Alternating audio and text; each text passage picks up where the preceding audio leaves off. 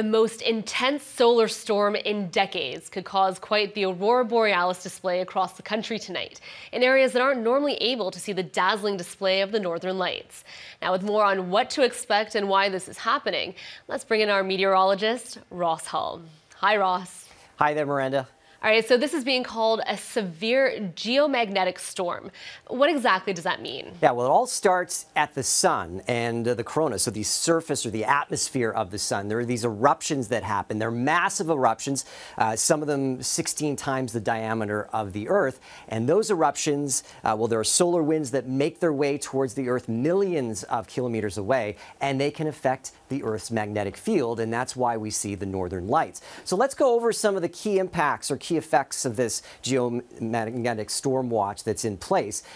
These eruptions are called coronal mass ejections, CME for short. It's a solar material that's erupting on the sun, and this is the highest level watch we've had since 2005, so it's been quite some time, and that means, among other things, that the aurora may be visible much farther south than is usual, so across Canada, even as far south as northern California. So let's take a look at what these eruptions look like. We've been observing these eruptions over the last couple of days, and there are several strong flares that have been observed, and these clusters, as I mentioned, are massive, and basically these particles from these clusters travel millions of kilometers away at a very high speed, about 45 million kilometers per hour, and they do interact with the magnetic field of the Earth, and that's what causes the aurora borealis or the northern lights.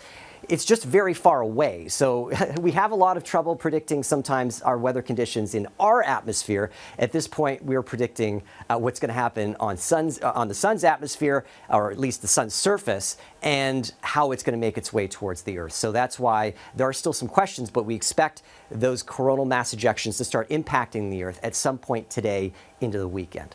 All right, Ross, I have never seen the northern lights. I've always wanted to.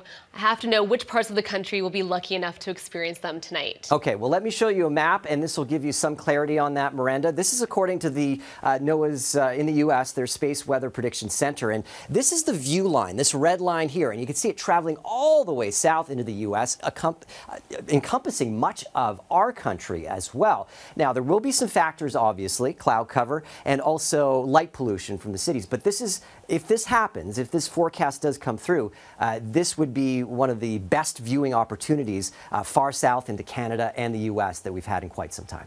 Amazing. Now, of course, as you just mentioned there, the weather has to cooperate for ideal viewing. So how is the cloud cover looking?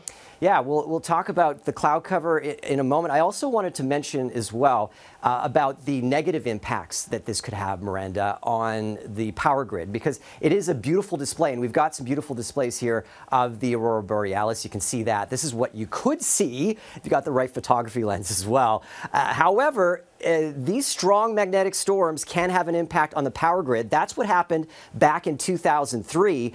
There were power outages when there was one of these strong storms. That happened in Sweden, and that also happened to damage some power transformers in South Africa. So that is something we will have to look out for when it comes to the dangers of this, besides the brilliance of what you see in terms of the northern lights. And in terms of the cloud cover that you mentioned, Miranda, it's looking pretty good across the west. So through BC, across Saskatchewan, as we head through the overnight into tomorrow morning. Some cloud cover over northern Ontario, at times through southern Ontario, though I think there will be some breaks. Same situation across the Maritimes. So a couple of factors. Of course, you need those clear skies, get away from any light pollution. Look to the northern sky as well. That's important because a lot of the activity is happening towards the north. And of course, we need this magnetic activity to start happening at the right time as well. So a lot of factors, but it could be a brilliant display tonight, Miranda, into early Saturday morning. All right, first a total solar eclipse, now this solar storm. How exciting. Ross, thank you so much. You're welcome. For the update. All right, that is our Ross Hull joining us from the Weather Studio.